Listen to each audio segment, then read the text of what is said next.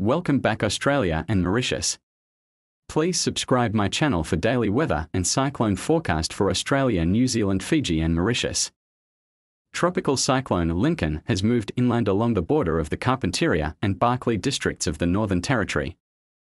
An associated monsoon trough extends from the low through the Northern Territory and across part of the Cape York Peninsula. These features are generating thick convective cloud over much of far northeastern Australia.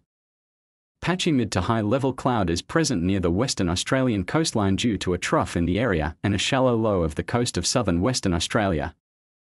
Moist onshore flow on the eastern seaboard, Western Tasmania and the southwestern tip of Western Australia is producing low-level cloud along the coastline. Tropical cyclone Lincoln is moving west-southwest across central parts of the Northern Territory. Severe weather impacts are likely to continue and spread westwards over the weekend. Heavy rainfall which may lead to flash flooding is forecast for the southern Carpentaria and northwest Barkly districts today, extending into northeastern Tanami and southeastern Gregory districts.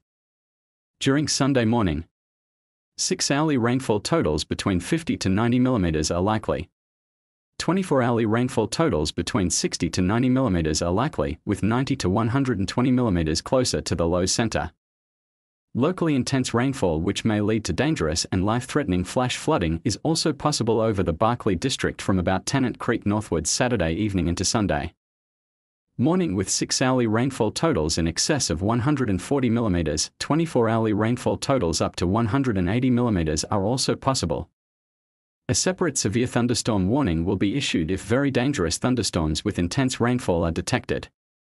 Strong winds averaging 50 to 60 km per hour with damaging wind gusts of about 90 km per hour are possible about the warning area. For Mauritius, tropical cyclone DJOUNGOU going away, but another low-level circulation can be depicted off the northeast coast of Madagascar in the satellite imagery of this morning. Most weather models are further developing this low pressure as from early next week while moving it eastward, thus approaching our region.